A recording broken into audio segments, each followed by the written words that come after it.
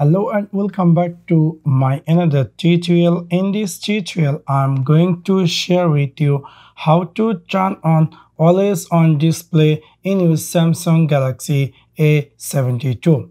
So let's take a look how to do that.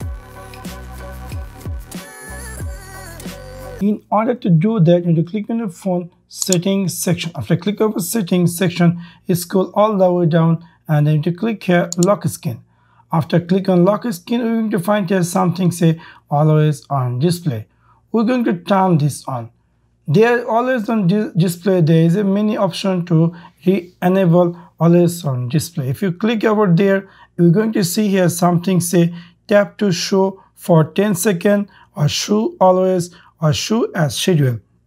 For example, I would like to make a show always. What that does means if I'm going to back my phone, if I lock my device and in always on display going to be always appear and the clock style available, it's going to be appear just like this. So this is how you can easily turn on always on display in your Samsung Galaxy A72. If you want to turn this off, you can go again there in your phone, just go here setting and then scroll down to click here lock screen and you're going to find here always on display.